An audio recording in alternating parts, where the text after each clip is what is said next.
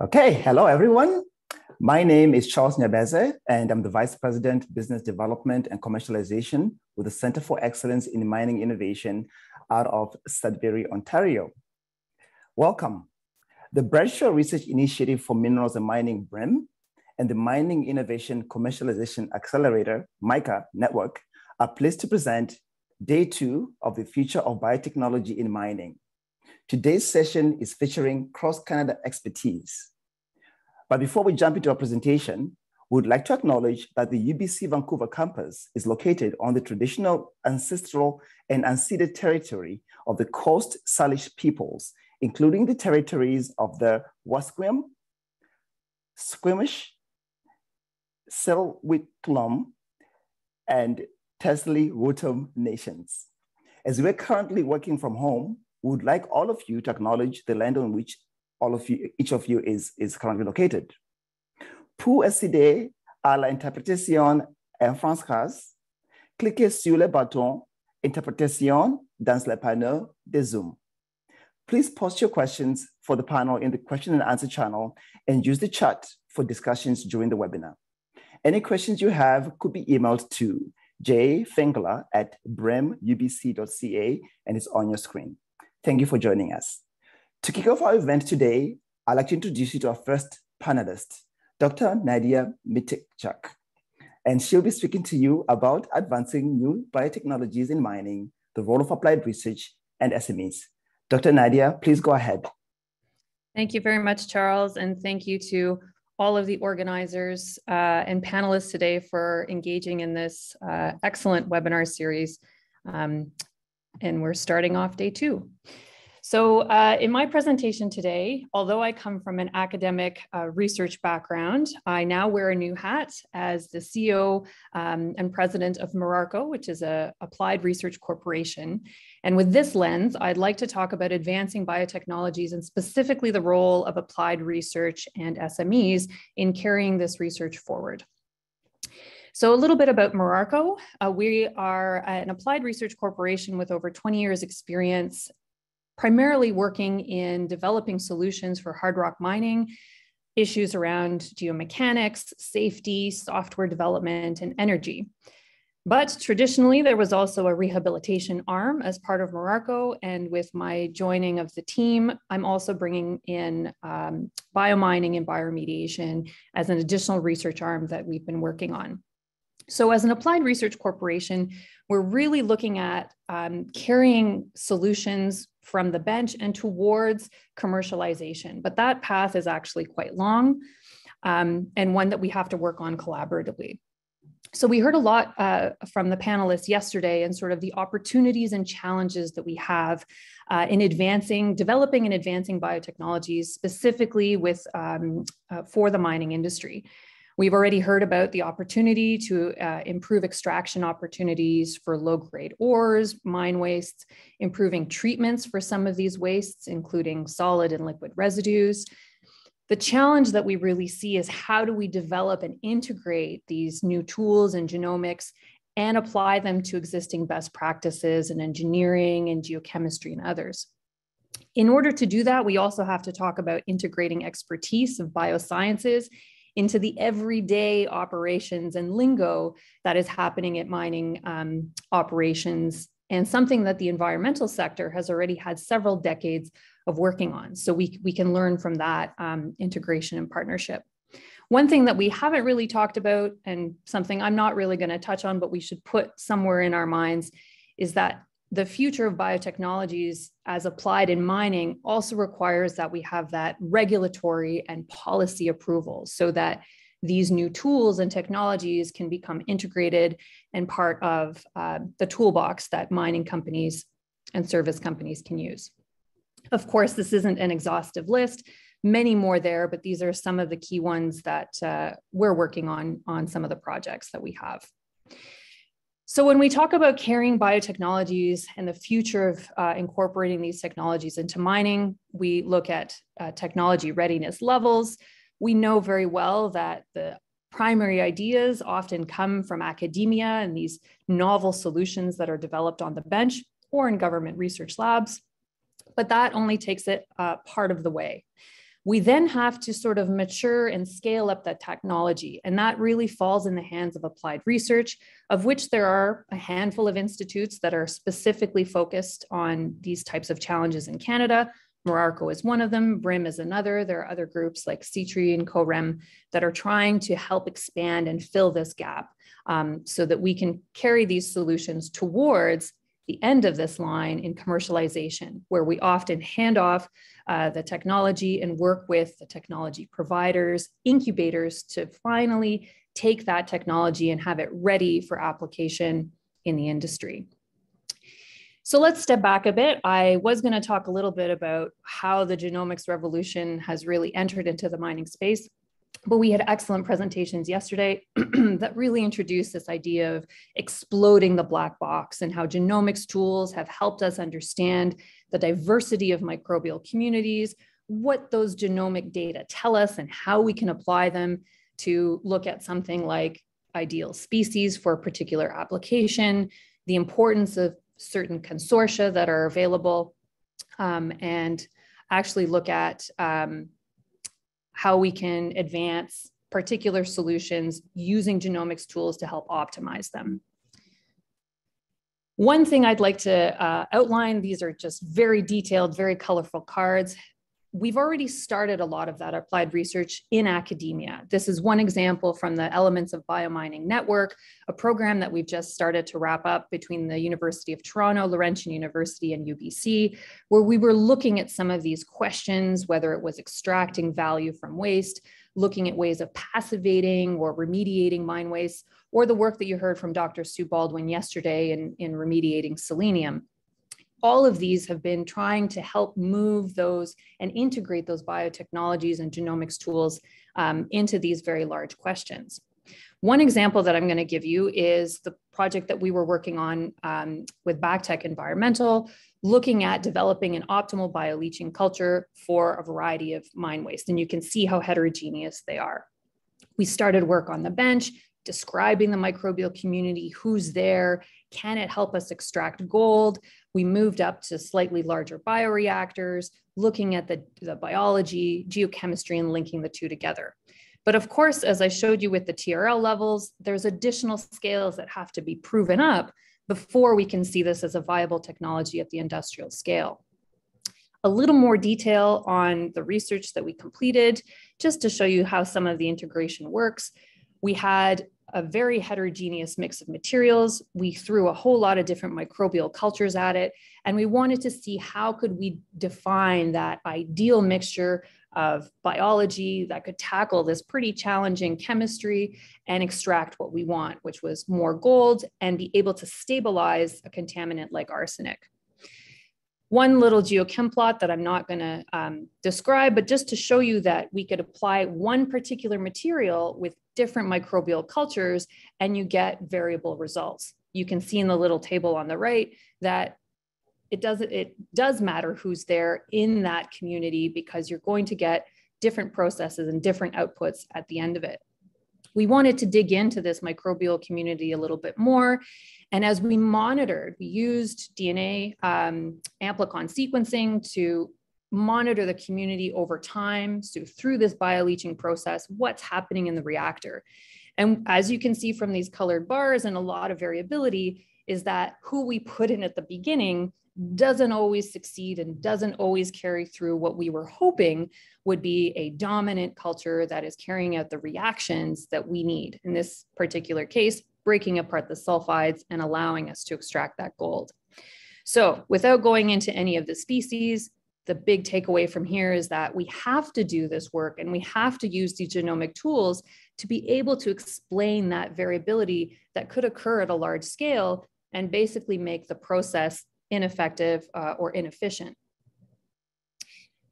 When we were digging down into the data, and this is some of the work that, or some of the tools that Arya introduced yesterday, it's more than just about who's there. It's using that genomic data to be able to tell us who is or who's capable of doing what, and targeting specific functional genes that let us know what we need to do.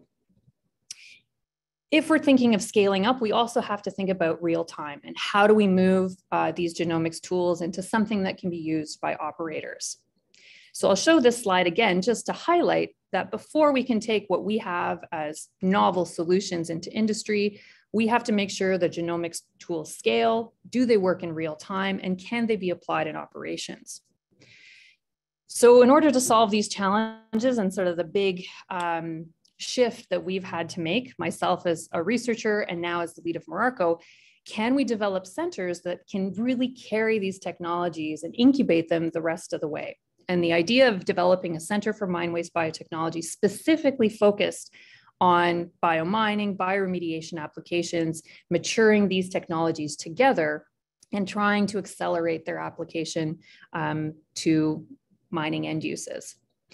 So with the center, what we're hoping to do, and that you see the TRL levels again at the top, we're really hoping to take what has started out in the bench, academic partnerships, working with industry, but not necessarily scaled up yet, and really taking that all the way to the end in offering a facility that allows piloting and demonstration, one that builds in bench to market support for that maturing of technologies, being able to integrate expertise from the variable groups that have to be there so that we're asking the right questions and addressing the right sort of bottlenecks that might be present in applying any kind of new technology in industry.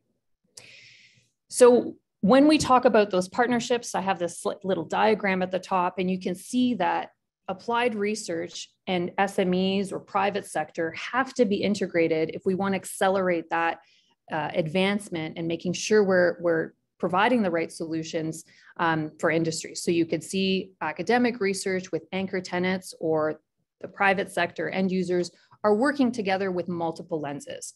We have to have the right research expertise, asking the right questions, developing the right solutions, make sure that we have commercialization support and understanding of what it actually takes to commercialize those processes. We are only going to be able to achieve this collaboratively and working with expertise across different stakeholder groups, not only academia, government, industry, private sector, and community. And of course, we have to train people to be able to apply these new technologies in industry. We have multiple goals in the center.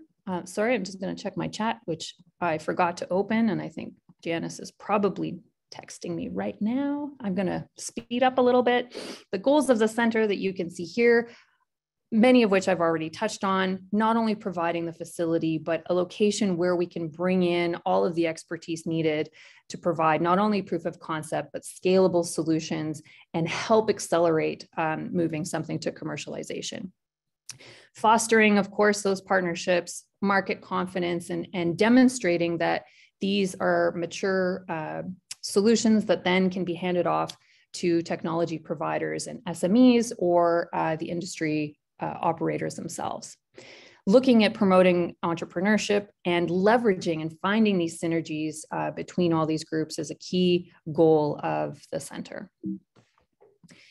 So in terms of next steps, of course, this is quite new. I've got my feasibility in hand, and this forum right here is part of those early discussions of bringing in different groups like MICA, like BRIMM, like MIRARCO, and others to start working together to really find that the powerhouse that's needed to quickly develop, scale up, proof, and commercialize technologies and biotechnologies for applications in mining. So with all of these components that we have as our marching orders, I think it's critical that we have to look at biotechnologies and the future of those technologies in mining from the beginning all the way through to the end in those TRL levels, and making sure that we have that path laid out for any single application. With that, I'd like to thank the organizers, all of our support and partnership, and all of the presenters that are coming today, because we have a great cross-section of these very stakeholders giving us those different lenses in our discussion today. Thank you very much. All right, thank you very much, Dr. Mykytczuk. Really appreciate your presentation, and we will be coming back to bring Dr. Mykytczuk to the panel discussions at the end of the presentation. Now, it gives me great pleasure to introduce you to our next speaker. Our next speaker is Dr. Lesley Warren, and Dr. Lesley Warren is going to be speaking to us on genomics, powering sustainable mining water futures. Dr. Varun, please go ahead. Thank you. It's great to be here, and it's great to have this focused conversation. I'm going to touch on a couple of messages which I think are coming through loud and clear in all of the presentations so far, and really speak to some of our work using genomics in conjunction with geochemistry to understand sulfur compounds in wastewaters across 4 mines in Canada. And for those of you who have maybe never seen a tailings pond before, this is a tailings discharge coming into a tailings pond. If you take a sample of that, it lights up like the Milky Way. This idea that these are just geotechnical materials that you need to deal with is just not true. They are completely coated with bacteria, and understanding what these bacteria do is an opportunity that the industry needs to take on board. And I think, when we look at sort of this nexus of mining, water, and climate change, we know that revolutionary water solutions are imperative for climate solution success, and mining is central to this. Water demands are already outstripping supplies. This is only going to be exacerbated as we move forward. Mining is in fact the second largest global user after power generation. And of course, the degraded wastewater that is generated poses massive risks to environments and communities, and current technologies and strategies are pretty much tapped out. So they're inefficient. They do not 100% protect receiving environments. So we need to do better. And as we start to look at green supply chains and this idea that sustainable development will sit on smarter sort of green technologies, that is only going to require more mining, because most of those technologies require more critical minerals and metals. And so that exacerbates our already growing water issue. So we've just got to do better. And this is, I think, where sort of this genomics, this application of molecular technologies to start interrogating the microbes that are present and others that are out there for sort of biotechnological strategies is one that is primed and ready for the industry.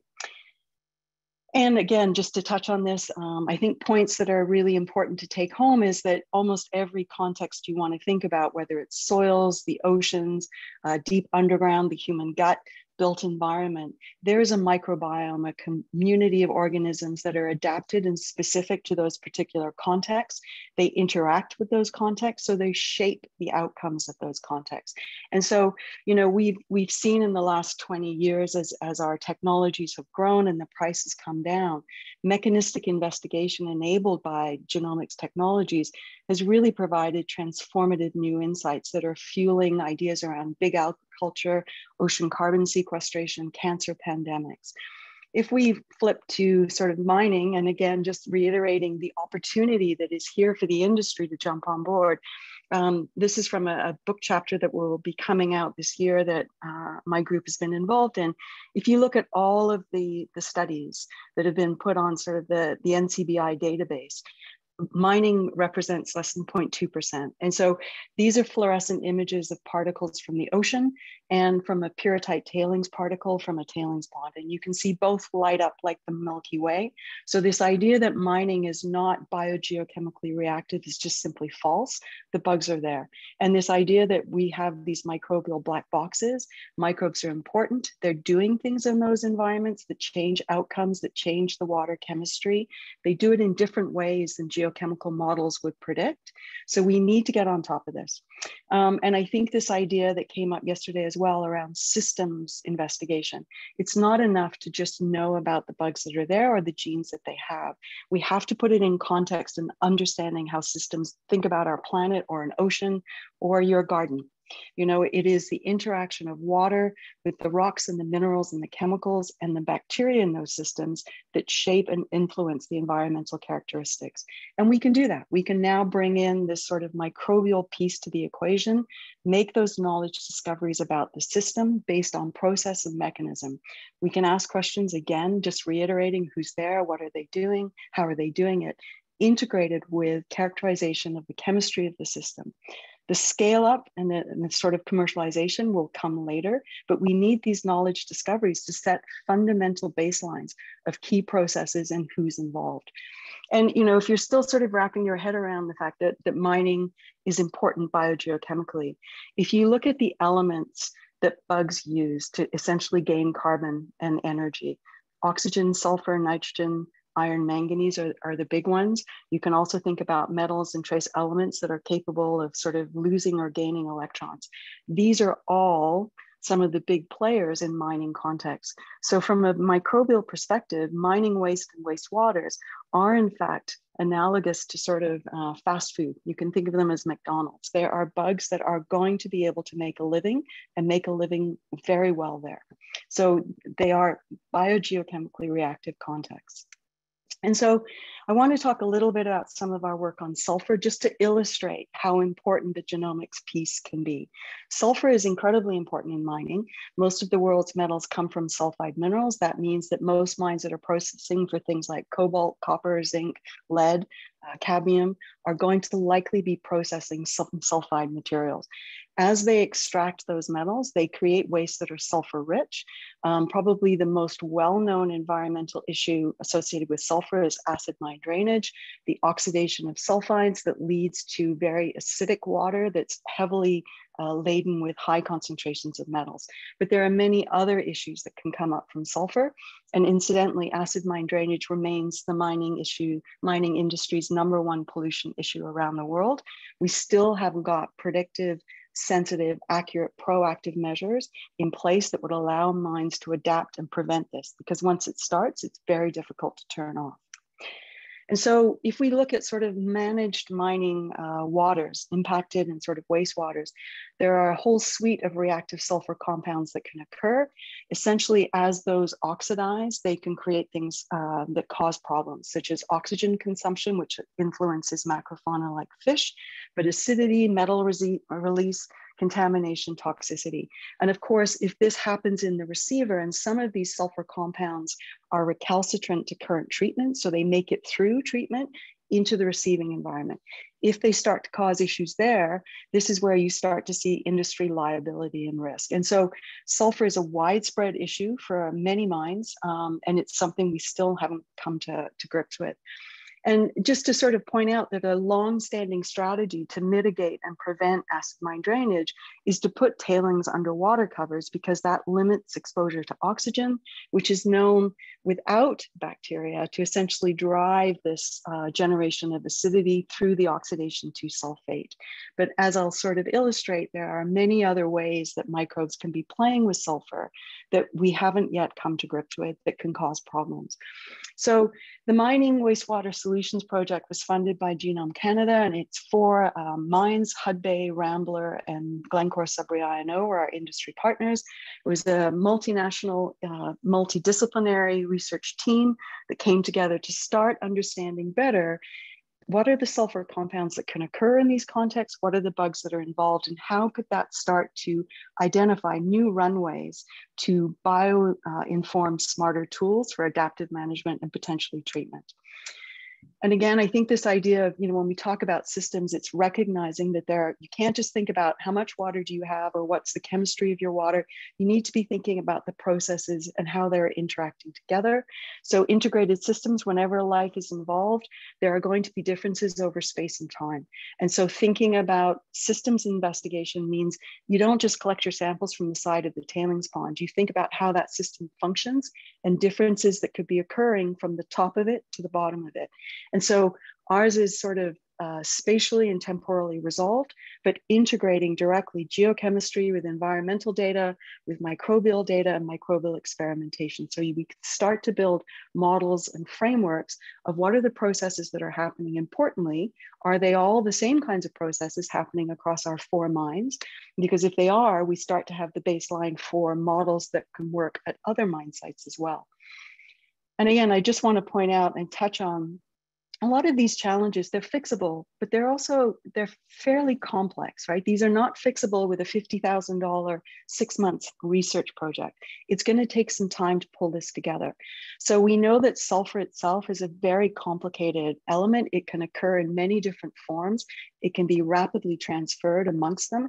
This is important because whether it's present as sulfide or tetrathionate or sulfite influences what it will do and what its potential impact could be. When we start to also build in that mines essentially create some sulfur compounds when they're milling sulfide ores and often predict what will happen in their tailings pond based on essentially what's coming out of the mill, without thinking that once it enters the tailings pond, it's now entered essentially a bioreactor where microbes could be transforming those sulfur compounds, creating them or removing them. And so what they're predicting and managing from the mill isn't what's happening in the tailings pond. And there are a lot of question marks on this diagram because there's a lot of questions still around which bugs are involved, what do they do, what controls it. I also want to highlight, and Nadia, it was great that she came before me to point out that the chemistry can be a bit complicated and the genetics can too. And we don't have all the genetic pathways resolved yet. And we don't necessarily know all the genes that are involved. But similarly to the fact that there are multiple sulfur compounds, there are multiple sulfur genes that catalyze different reactions. And we're starting to fill in this because sulfur is important for sort of planetary biogeochemical cycling. So we can lean on a lot of work that's being done in other contexts in terms of what do we know about sulfur, the bugs involved, how are they doing it? So, but we have pieces of this in terms of what are the pathways, what are the genes involved, and then you can start to put that together with the changes in the chemistry. And so we started with very simple questions. You know, it's often good to translate this down. It's like, do we have specific sulfur oxidizing bacteria present in these tailings ponds and receiving environments? Are there specific groups that can be identified that do different things? And if so, what are the outcomes of that, of having, let's say, group A and group B? And more importantly, what controls them? Because that starts to give you the idea that you've got some important levers you can pull in terms of using endemic microbes that are present in these systems. We may want to beef them up a little bit, but levers you could use in your system to basically drive the system the way you want to go and to try to mitigate when they start to do things you don't want to do. So the first thing, and I'm racing through this because it is not a biogeochemistry or, you know, full-on metagenomics presentation, but to give you a sense of what we can distill out of this. When we look across our 4 mines, multiple times of the year, multiple parts of their water systems, their receiving environments, so it's roughly about 400 samples to date, which I know is not on the scale of what MMAP is proposing, but I think it gives you proof of principle of how useful this will be. What this shows you is sort of a pie diagram of who are the most common sulfur oxidizing bacteria that we see present across these 4 mines spread across Canada in terms of our tailings ponds and our receiving environments. And you can see we have the same sort of orange, yellow, and green bugs that are present. So we're starting to see the legs to a mining water, wastewater, impacted water microbiome.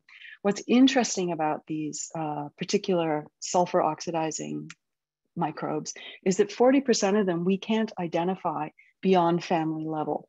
And this again makes sense. If not much investigation has gone on into these specific contexts, there are likely to be very many novel organisms that are specifically adapted to the conditions of mining contexts that we don't know very much about.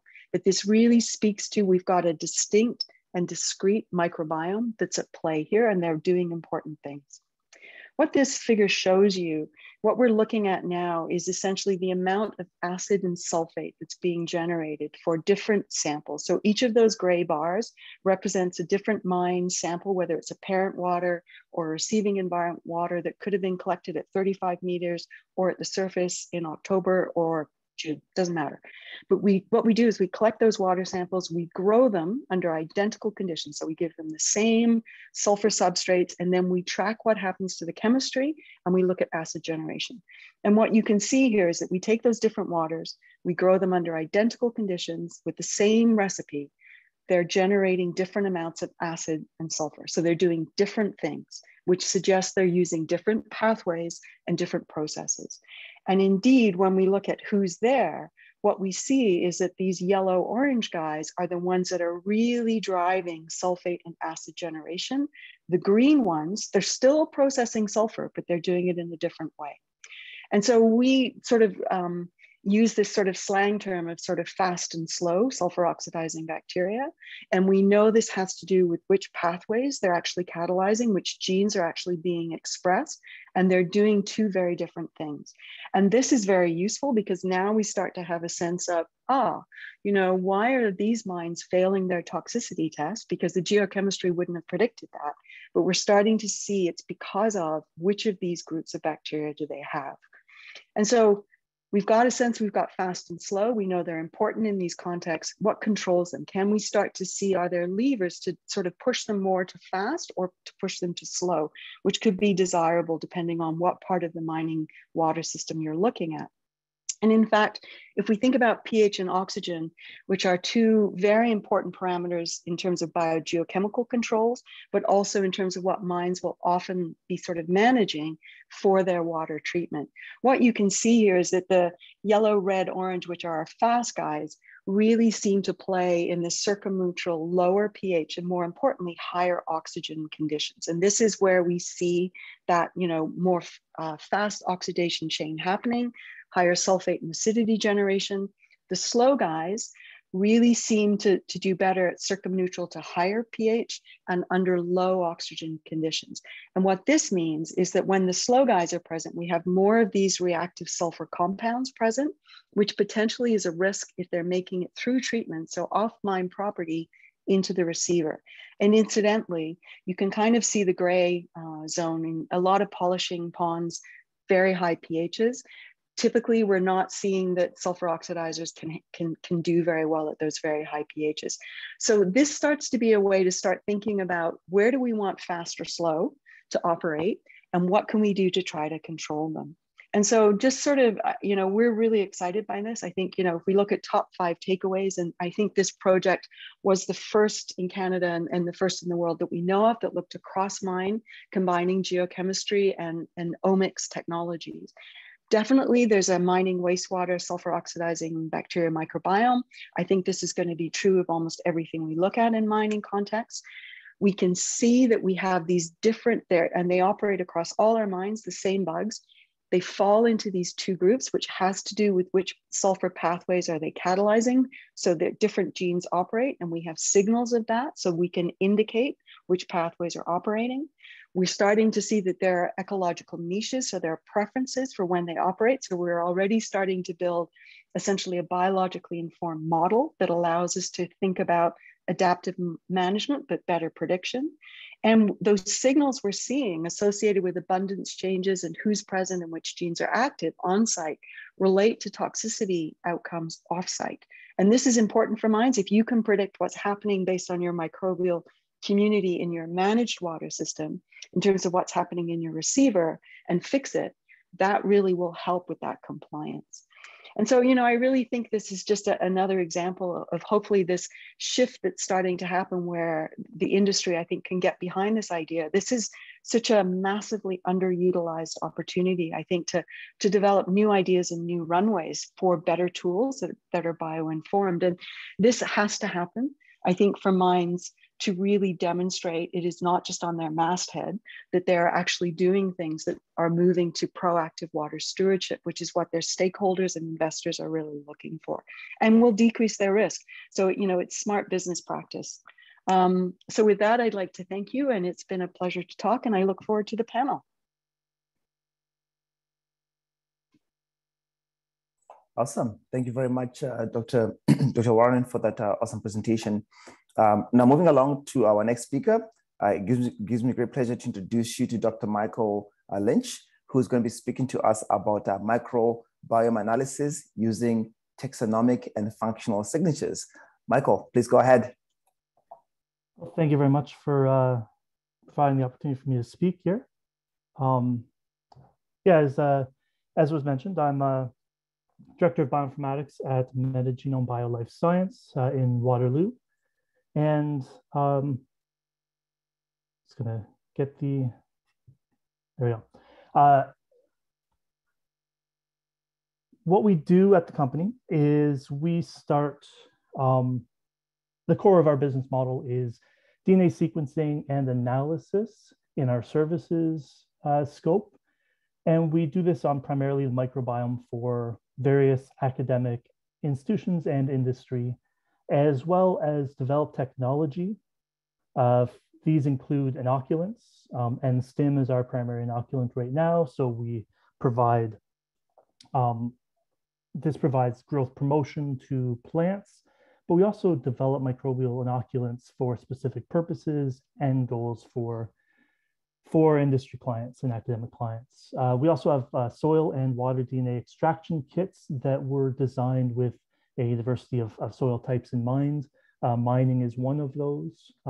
This can be adapted to a lot of different soil types. And we also have a system to detect pathogens in hydroponic environments.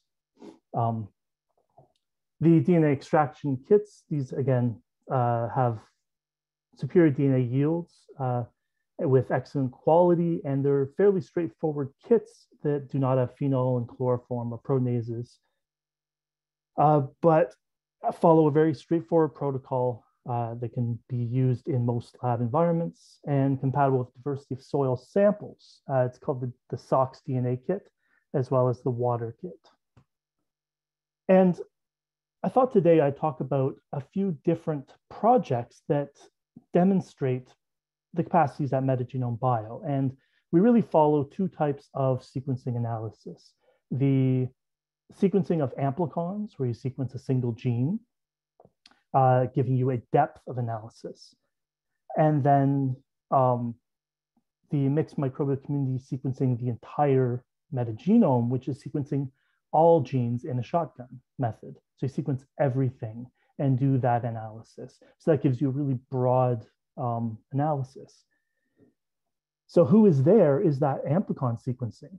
And what are they doing is that metagenomics or RNA-seq, this shotgun sequencing. And this figure on the right-hand side, you see, the depth of the analysis. Once you get down to amplicon sequencing, you recover a very detailed picture of the entire microbial community. And when you're doing metagenomics, you don't get as many members of that microbial community, but you learn a lot about what they're potentially doing. And we also develop these custom microbiome bioinformatic analyses and workflows for our clients hand in hand.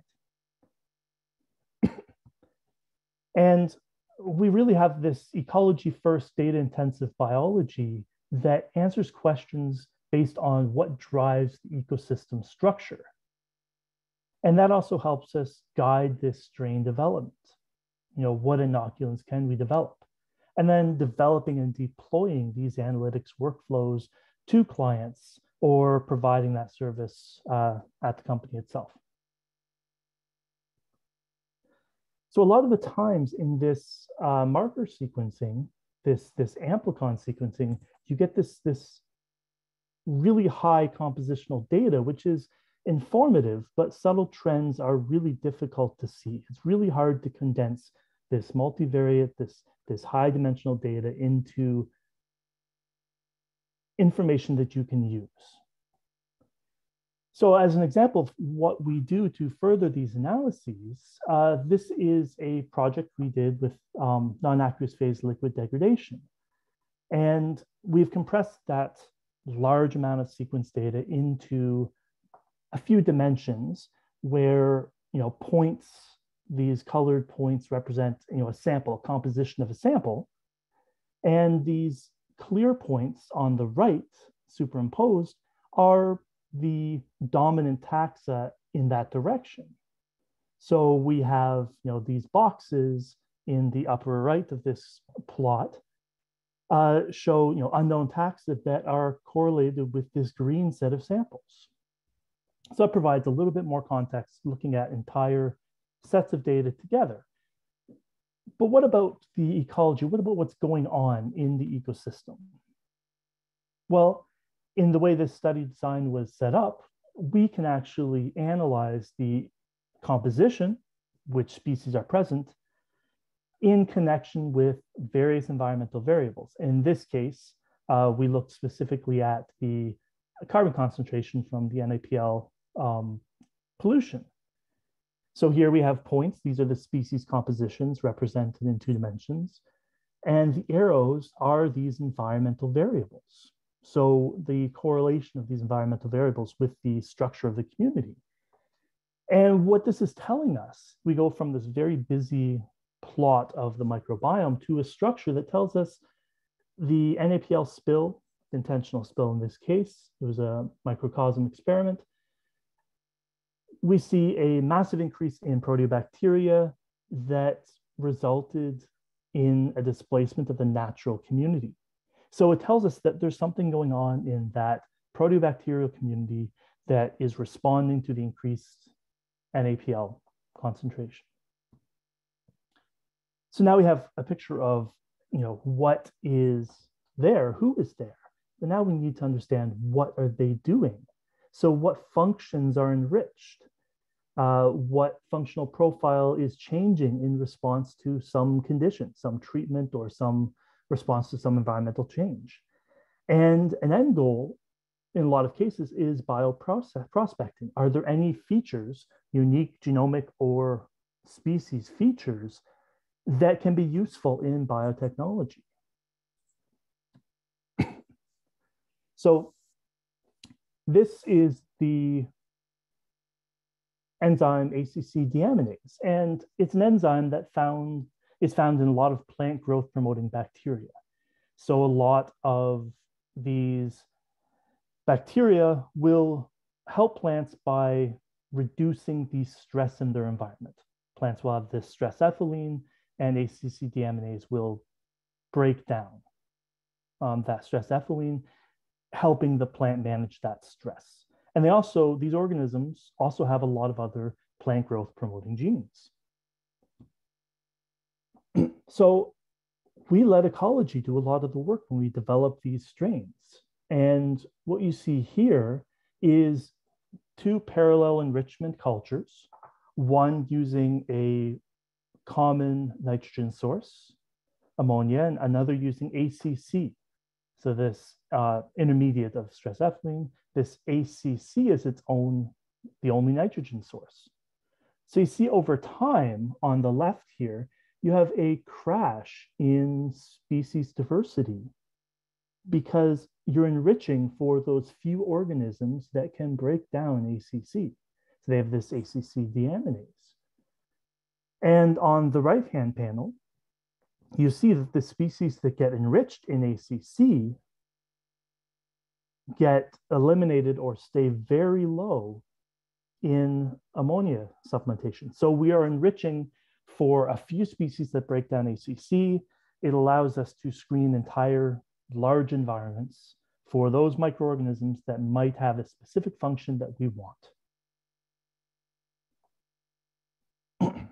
So what information does that give us? Well, it gives us a very broad model of ACC deaminase genes from our metagenome holdings. So all these blue points, these blue sequences are a snapshot of the novel ACC deaminase genes, ACDS genes, in our microbiome holdings, the various metagenomes that we have at Metagenome Bio.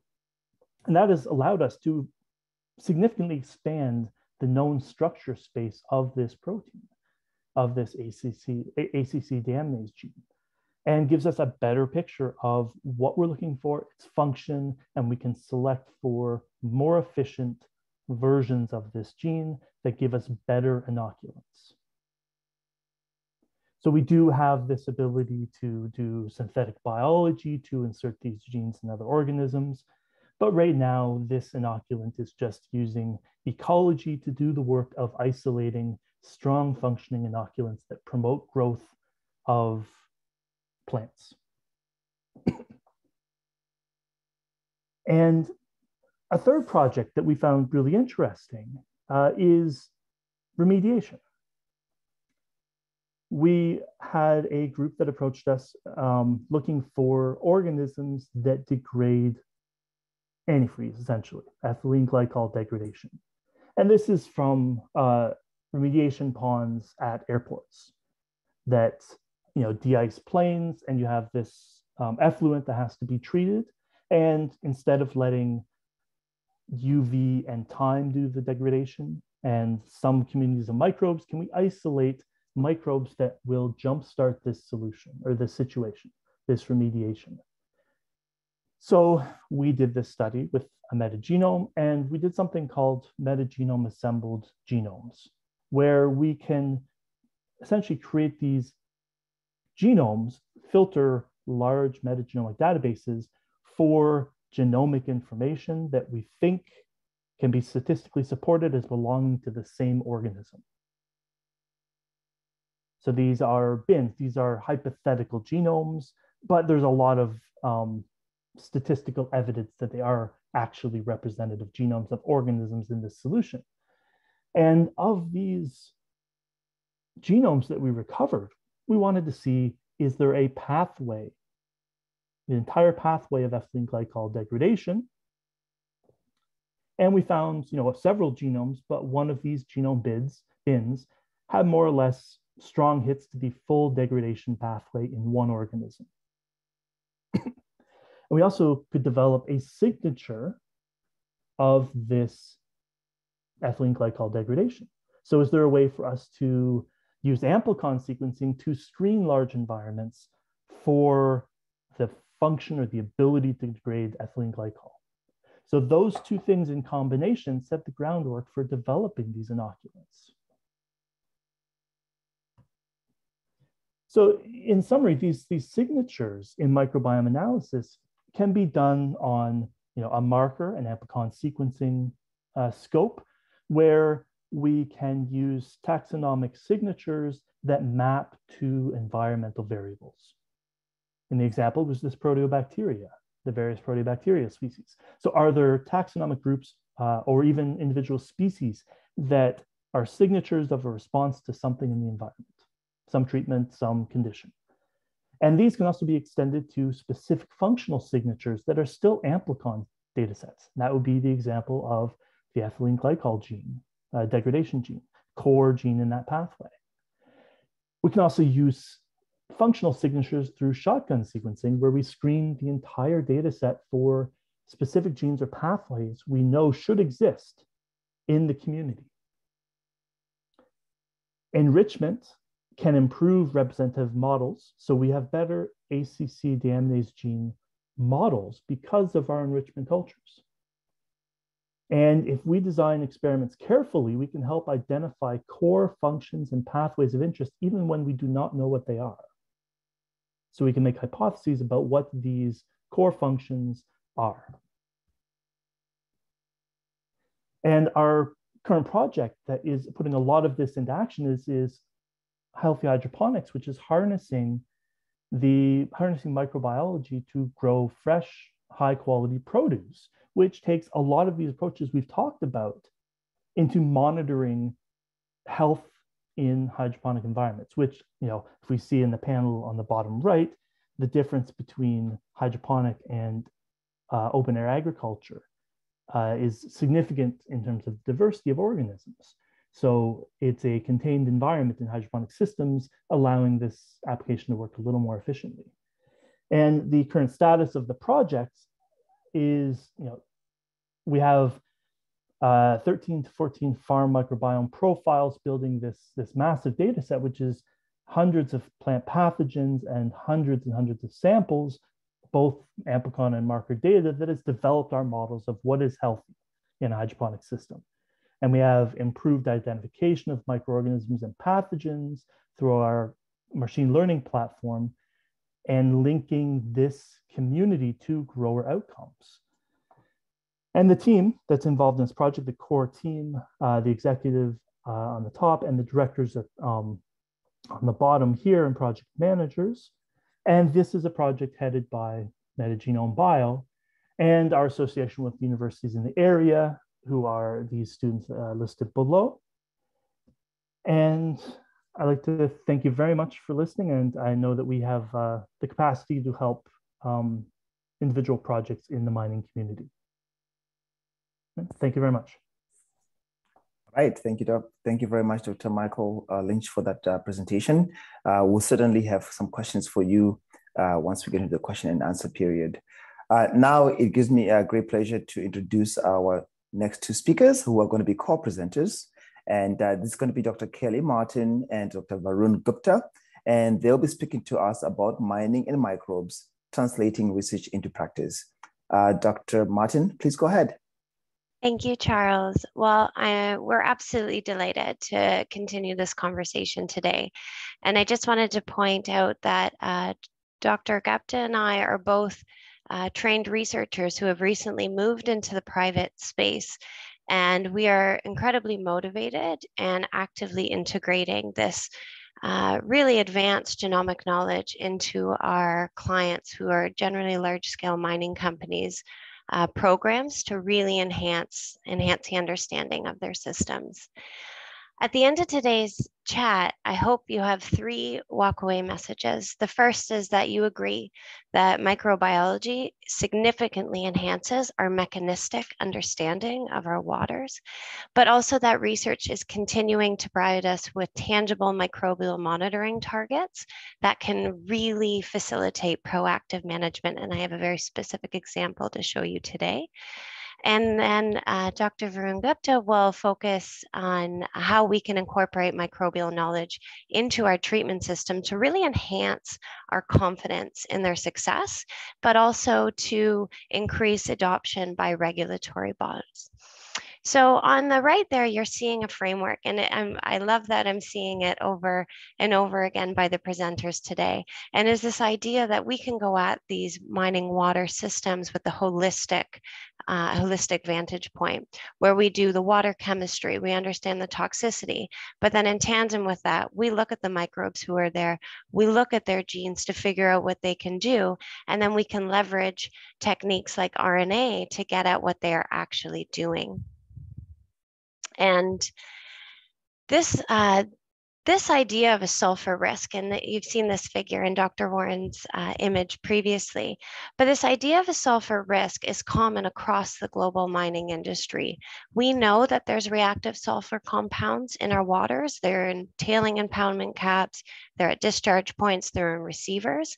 When they undergo the microbial oxidation, we end up with environmental impacts like oxygen consumption and acidity metal release, and then ultimately liability for the industry in the form of toxicity, failures, and in more extreme cases, even shutdowns. And so the term reactive sulfur compound came out of a publication that in 2020 and was presented at BC Mend just this past December. And it's this idea that in any droplet of water on a mine site, you would have two overarching pools.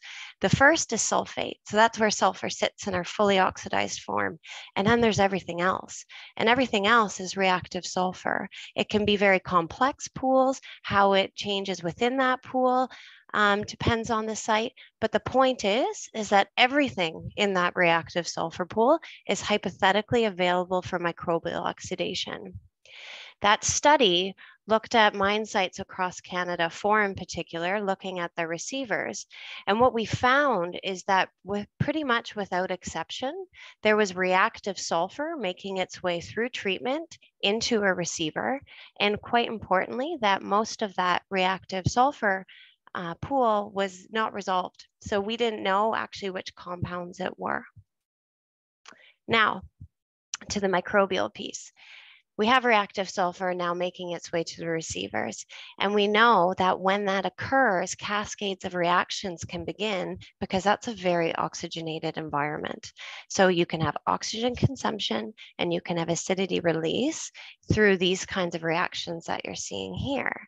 But the question is, if that's microbially mediated, are there early microbial indicators that can give us a proactive vantage point where we can see these reactions are beginning or about to begin and then make management decisions that can mitigate that? And the answer is yes. So the MWS project, which Dr. Warren nicely outlined for us, is really been tasked with this idea that we can take this holistic vantage point, apply it to active mine sites, and gain really novel information. What that project has done, or at least one of the first major significant findings among many others, is that a group of organisms called Halothiobacillus are proactive indicator organisms that are not only correlated with the early onset of acidity generation, that they are actually driving it. And in 2019, that paper was published where we found Halothiobacillus was, again, not only ubiquitous across the mining sites we investigated, but that it was directly responsible for circumneutral conditions driving to lower pH.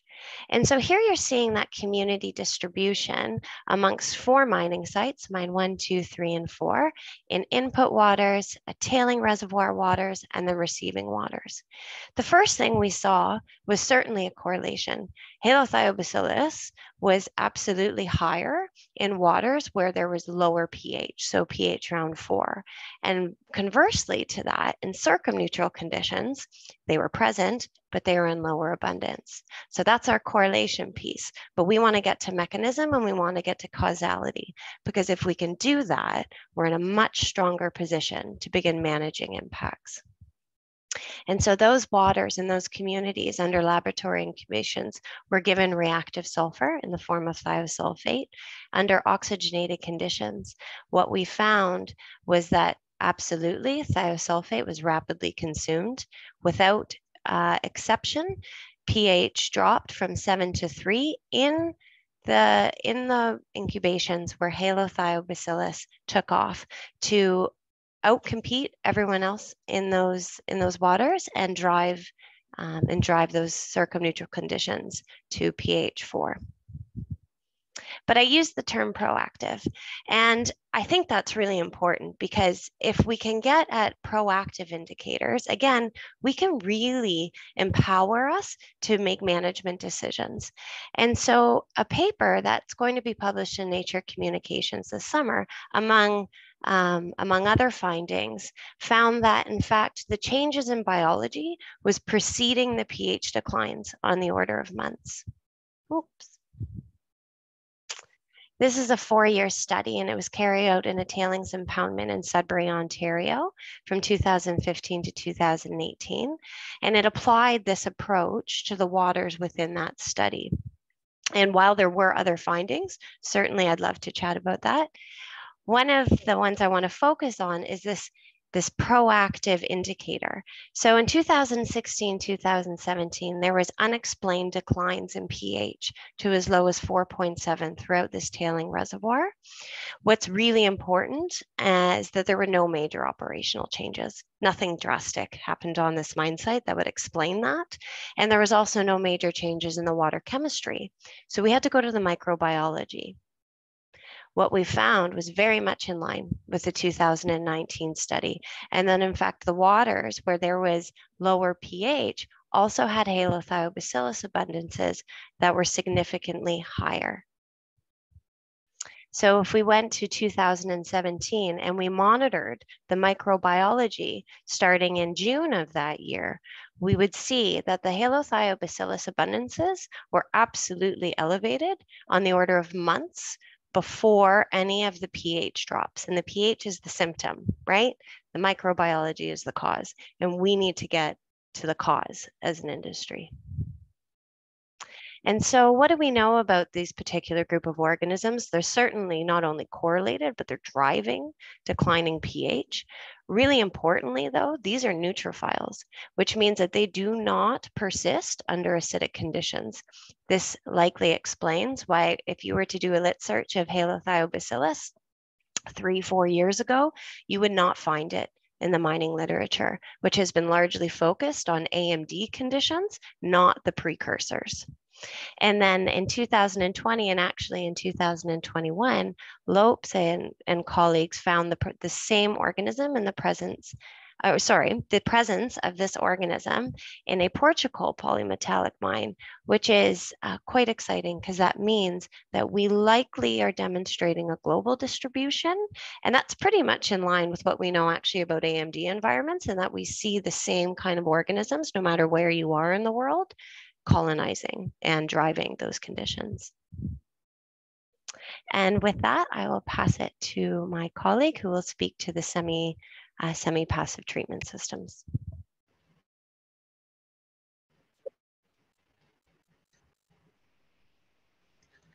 Great. Thank you, Kelly. So I'm going to focus my talk on like how incorporation of microbial knowledge into semi-passive treatment system can enhance their success and their adoption by regulatory bodies. So there are a lot of examples or technologies out there that utilizes biological principles for treatment, like pit lake, BCR, saturated rock fill, constructed wetland, and the treatment can be for nitrates, like it can be for nitrates, selenium, and other metals or contaminants. But even though we know that these systems are working, there are regulatory challenges that come up during the permitting process, especially for these biological semi-passive treatment systems.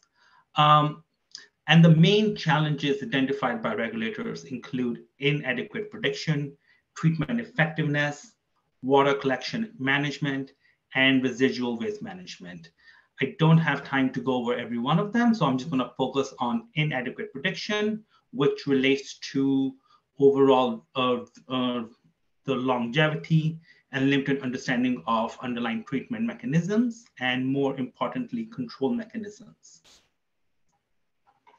So once again, so we know that these systems work, and most of the treatment processes are driven either aerobically or anaerobically by microbes.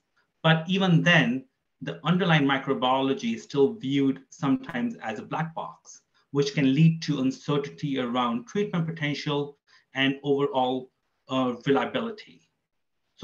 So as we start to use biotechnology tools, we can start to demystify the black box and allow for greater mechanistic understanding of treatment. So I'm actually going to focus more on constructed wetlands to highlight how we can improve our understanding. I actually did this research with Dr. Nadia, who presented earlier in the workshop. So when you think constructed wetlands, you start thinking plants and plants-microbe interactions, and specifically a lot of focus is placed on microbial communities associated with rhizosphere. But little attention is paid to the bulk soil that is, that forms majority of the volume of the overall treatment. And when you're thinking from treatment perspective, you want to, you want to focus on bulk soil so you can properly extrapolate treatment at a large scale. So what you're seeing here is, so during my experiment, I focused on 3 different plant types, Carex lacustris, Typholetifolia, and Juncus canadensis. And what you see here is like in the first year, there was really no difference in bulk soil microbial communities for the entire year. But in the second year, you can start to see that the microbial communities are starting to diverge, and you can start pick up a plant influence on the underlying microbial communities. I was really focused on sulfate reduction and sulfur cycling. So when I only looked for microbes that are involved in sulfur cycling, what I noticed was in the first year, about 3 to 9% of microbial communities could be attributed to microbes involved in sulfur cycling. But by next year, in 2017, that number increased to 8 to 24%. So that was like close to a 3-fold increase in sulfur cycling microbes. And more importantly, I saw that Typholetifolia and Juncus and Carex both stimulated SRB population, and Juncus canadensis actually suppressed SRBs compared to the unplanted control. And that was very interesting finding. And more importantly now, okay, so we can start picking up these microbial influences there, but we can also start to merge microbial community with water chemistry, because a lot of time when we look at microbial data, there is like, you wonder like, how can we explain all the differences? But when you start to combine these, like the poor water chemistry with microbial data, we were able to explain about 45% of microbial differences were driven by water chemistry, but which is also in turn is influenced by plants. So there is multi-layered effect that you have to consider. So I think that the key take-home message is like microbiology is intertwined with water chemistry and other macro influences like plants and substrate. Understanding interconnectedness between these systems and then using microbiology to connect different domains lead to more predictable treatment and can help increase confidence in a given technology to move it along piloting and demonstration phase. With that, we will end up a presentation here. And if you have any questions, we are happy to answer. Thank you.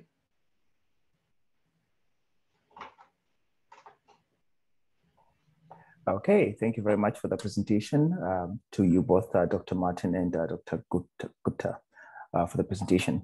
Now we're going to move into our question and answer period. And so over the next 20 minutes, we're going to go through a series of questions to the speakers and also from the audience. And then we can sort of also go into some wrap up a little bit later on. I guess my first question is going to be directed towards Dr. Lesley Martin. And the question is, can you speak to the energetic favorability of the final chemistry of the water? And I guess in the context of when you mentioned the fast, slow catalysis metabolic pathways. Right. This is a great question. I was just starting to try to type an answer to this. So obviously microbes are in the business of always doing energetically favorable reactions. They need to gain energy, but there are often, and if you're speaking sort of from a redox perspective, this idea that different reactions, there's more free energy associated with them. I think that what we see with the fast and the slow is that there are ecological niches at play here. So the fast guys are going to get more energy, but they would work under conditions where they're probably not limited in terms of sulfur substrate, because if they're converting all of the sulfur to sulfate, it's a little bit like nuclear fuel. It becomes spent if you're an oxidizer. So they work well when there's lots of oxygen, and basically they're sort of, lots of free energy available. The slow guys are working under more geochemically diverse conditions, so maybe not as much oxygen. A lot of their reactions are back reactions, they're recycling reactions. So they may not gain as much energy, but what we're seeing is that they can sort of ecologically outcompete the fast guys under conditions where there's maybe not as much sulfur substrate to begin with, definitely under low oxygen. We've also seen though that things like nitrate will actually speed up the rate of the slow guys. So I think energetics is a really important piece to this. I don't have a clear model for you, but I think we have to start bringing in this idea of ecological niches, that I think bugs are making some trade-offs here genetically and sort of evolutionarily speaking, that, I only do this one thing, I do it really well, and I'll compete and outcompete everybody under these certain conditions, versus I'm more of a generalist. I'm going to play with these pathways, and I don't maybe get as much energy, but I can cover off under conditions where other guys can't play. So that's kind of would be my answer to that. Okay. All right. Thank you. Thank you very much for that answer. The next question, I'm not sure exactly who it's targeting, but I think one of you should just pipe up with an answer here. And the question is, could you please comment on the role of electrons in bioreactors? I think the example given here is selenium reduction process that adds electrons to the bioreactor to achieve 1.0 parts per billion. Can some bioreactor processes performance be enhanced using this concept? Who would like to take a shot at that question? If we had Dr. Sue Baldwin on the line yesterday, that is a question specifically for her, since she works on those selenium bioreactors with tech, but I don't believe she's here today. But I think we could pass that question on to her, because she would do it for sure. Yeah, I mean, one point I would just throw in is that, I think thinking that's a challenging thing to do. Electrons, it's not like adding a chemical, right? Electrons kind of get transferred. So, you know, you'd have to be thinking about reactions that would allow you to do that, which is essentially what bugs are doing, right? They're transferring electrons from one thing to the other, and in the process, they gain energy. So I think that that's a bit tricky. I know that there has been some work done in sort of, can you essentially use reservoirs essentially just as a big, basically you can just essentially push the redox potential to the one you want using sort of different electrodes. And I think, you know, I think all of those are possible, but it would take some research to figure out, could you make it work? Okay, thank you. Thank you very much for that answer. The next question is a question for Dr. Michael Lynch. And Dr. Michael, the question is, I think you mentioned something about, you know, airports and sort of the wastewater around the airports and how you can accelerate some of the reaction times to degrade the chemicals used by airports. Can you maybe comment on, you know, what happens with, for example, with runoffs from farms and also runoffs from the road system with the salt that is used on the roads? Is there a microbial solution to that problem as well? Yeah, thank you for the question. I'd like to start off by extending some comments by Lesley just a minute ago, is that it's these communities that we're finding matter a lot. These niche differentiation, we have a lot of, you know, conditions where one organism is favored, and you slightly change the conditions and another organism gets favored. So we find that you add an inoculant to a system and sometimes it takes off, other times it attenuates and doesn't do a lot in the system. So understanding the set of organisms, how they interact and how they respond to the environment makes a more stable inoculant. Applying this approach to like reclamation or remediation or such things, really, it's all about where or what organisms kind of evolve to degrade these compounds and what conditions are optimal for them. So we find a lot more success enriching for environments that already have, you know, the target molecule in them. You know, the same way that degradation of oil spills targets organisms, you develop the organisms from places where oil spills naturally occur, seepage, for example. So yes, there is the potential that naturally occurring organisms can be used in remediation and reclamation. There is also the more we study, the more we get better models of pathways, the more accessible synthetic biology is to those problems. And I see us moving there as well. Okay. All right. Thank you, Dr. Michael, for that. Does anybody want to follow up on maybe some of Dr. Warren's comments from the past question, or can we move on to the next question? Okay. Looks like we'll move on to the next question. Okay. Next question is, how can or is eDNA and current microbial research applied to mine reclamation? I think we just went through that question. I think we're moving on to the follow-up there. Oh, sorry. No, that's...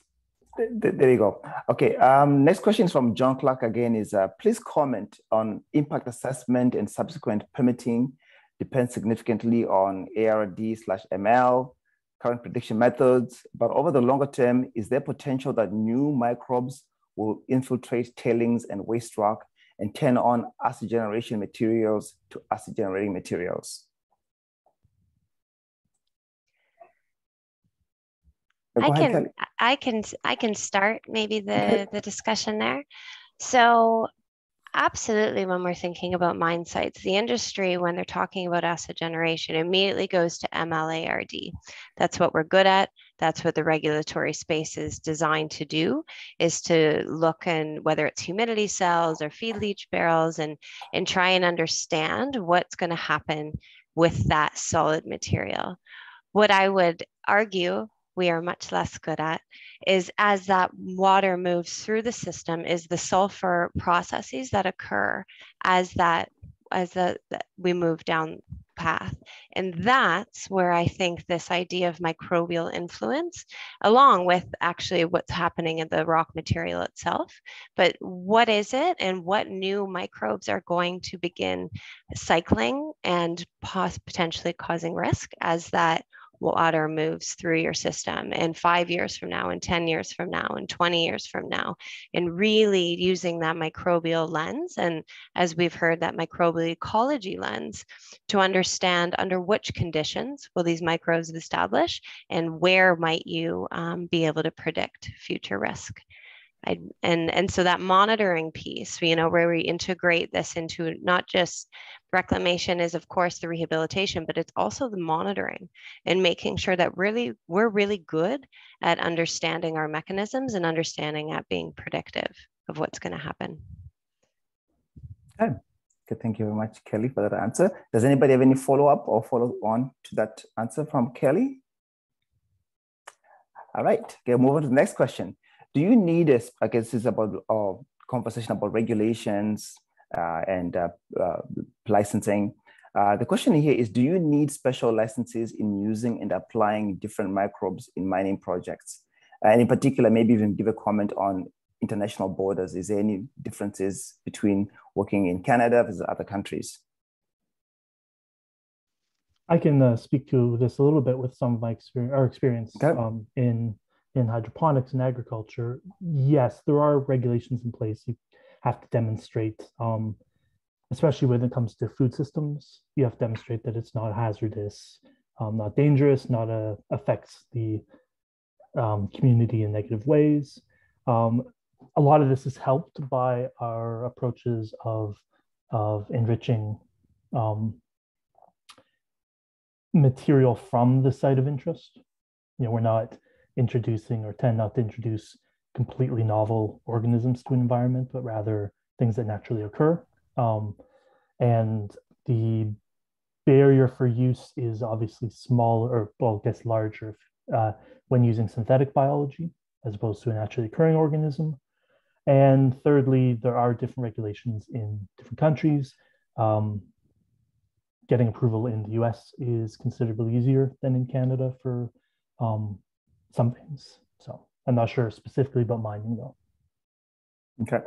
Okay, thank you very much, Michael. Does anyone else want to add on to that answer?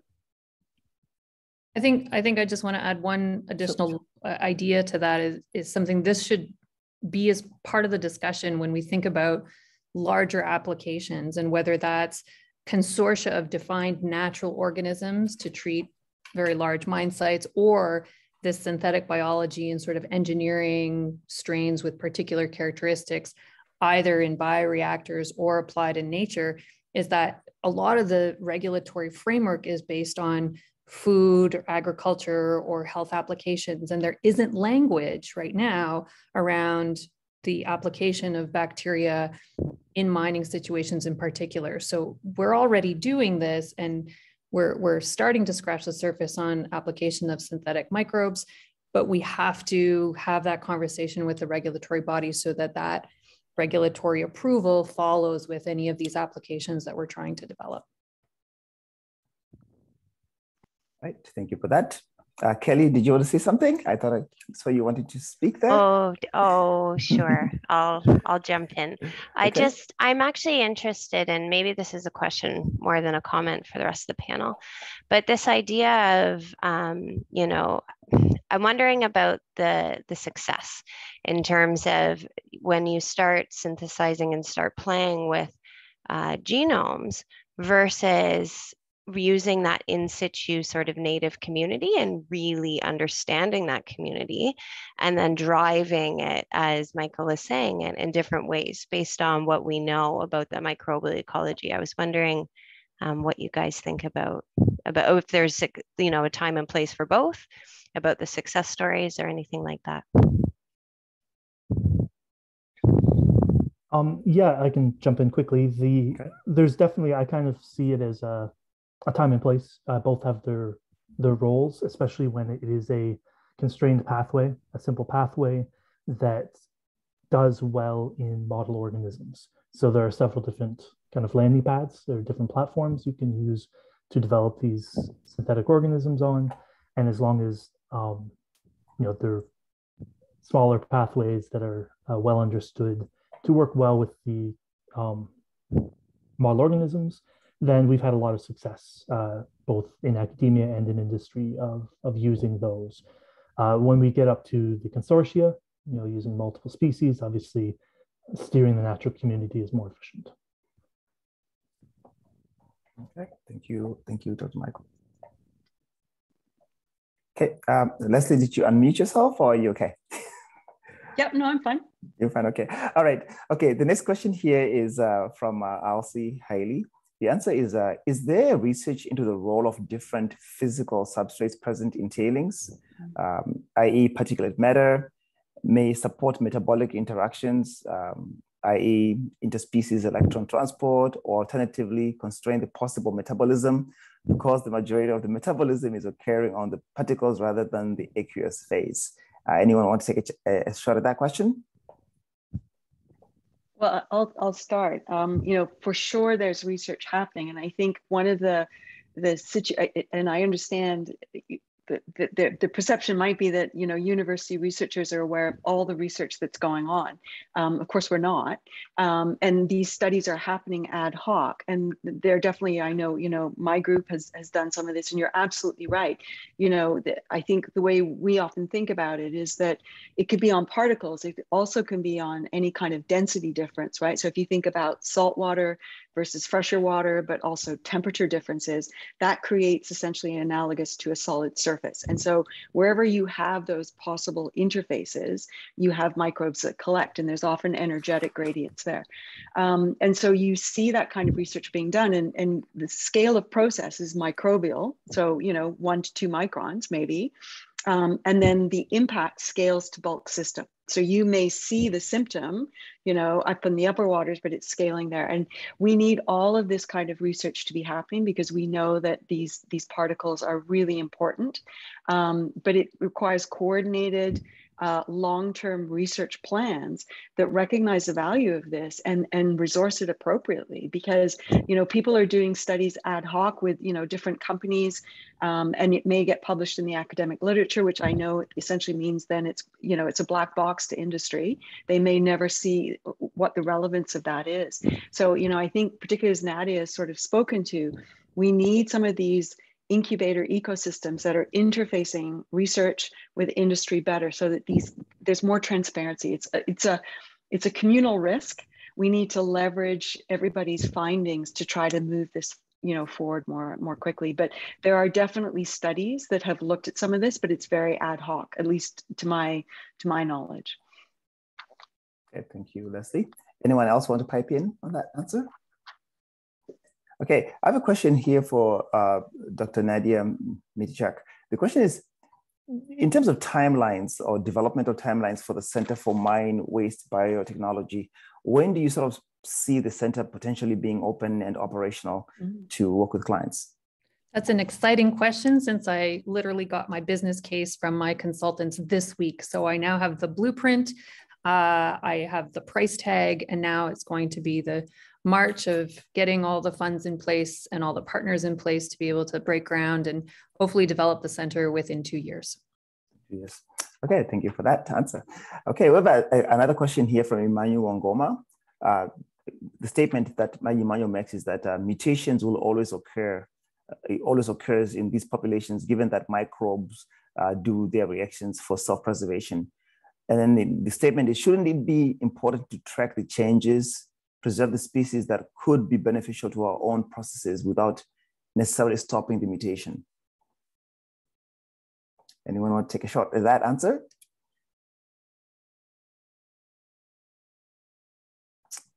I could start. And I Go think ahead. Michael was just about to jump in, but I think it goes back to the discussion we were just having of sort of defining a target microbial consortium versus a synthetic microbe that we might engineer with what we think are the best traits. But unless we build in sort of controls on that, it's very likely that that microbe, like every other microbe, once in the environment, might acquire different traits or mutate and move away from sort of the ideal organism that we built. The same is true of natural consortia. And so I think the important piece to consider here is that those microbes and those communities and even synthetic organisms are dynamic living systems, and mutation is part of that natural evolution in response to pressures from their environment. So by throwing something, let's say we create the best inoculum and we throw it at an environment, we have to continue monitoring both the organisms, the consortia, and the geochemistry that they're driving to make sure that they're still doing what we intended them to do in different systems. So it's not going to be develop a solution, here's the outcome. That genomics tool and microbial approach is still going to be important as we monitor these different applications in the field in real time and over time. Okay, thank you. Michael, go ahead. Yeah, I would echo the same thing. We need to monitor performance and composition over time, and that's going to get easier with the decrease in sequencing costs and costs of managing sequencing data. It reminds me of a lot of the Lensky experiment, the E. coli replication over decades, and how these organisms evolve and have new ecologies and new functions. So yes, definitely monitoring should be part of it, but monitoring for not just composition, but for performance. Okay. All right, thank you for that. Okay, we are at the last minute of our panel session here. And what I'm going to do is ask each panel member in maybe under 25 seconds each, if possible, if you can just maybe throw out what some of your future ideas for biotechnology in mining, and then we can have a wrap from there. So I'm going to pick Nadia, please go ahead. Do you sort of 25-second wrap up of the future of biotechnology in mining? What are your parting thoughts? We're going to see the mining industry change at an accelerated rate with the demand for critical minerals and our response to electrification and climate change. And so this kind of discussion that we're having today, bringing all the different stakeholders together, is critical to answering the challenges that are present now and are only going to grow over the coming decades. So it's an exciting time to be in this field, and I encourage more people to jump into the sandbox. Thank you very much, Dr. Nadia. Dr. Lesley Warren, please go ahead. Sure. I completely echo Nadia's comments. And the second thing I'd say is, this is an industry that classically and famously is often said, everybody rushes to be second. Well, I think that the power of genomics and metagenomics has been shown in every other sector. So now you're rushing to be, don't be last. I think the timing is great. Cost is down. It's there. Get on board, because these are the tools that will change things. Thank you, Dr. Warren. Appreciate that. Dr. Lynch, please go ahead. Yeah, I agree with what's been said thus far, and also it's the integration of all data sets together, so the consilience, just bringing all data together to create better models that get us further in application in this translational knowledge. And as it's been successful in other fields, and I think mining is a good discipline right now for it. All right, thank you for that. And second last, Dr. Gupta, please go ahead, and then we'll go to Dr. Martin to close it off. I would say like definitely biomining is where things are going as well, because all of the resource limitations we are getting, and also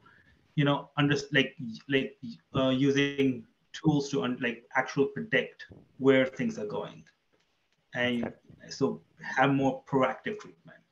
Excellent, thank you. And last but not least, Dr. Martin, please go ahead and close us off. So just to close it off, I think the industry is primed for a paradigm shift. We have the expertise in the academic world that are ready to support and are already supporting that. And I think it's going to be thrilling in the next, 5-10 years, even this year, to see really the advances that are going and to seeing the appetite coming from the industry themselves. So. All right, thank you, everybody. I would like to just thank the audience for joining us today, and thank the panelists for sharing their thoughts and their wisdom and their findings. And look, I think we're all looking forward to a greener, cleaner mining industry, and I think biotechnology is definitely going to make that happen. So on that note, everybody have a good day. Thank you so much. Stay safe, and we'll look forward to seeing you again in our next webinars. Thank you. Thank you. Bye, everyone.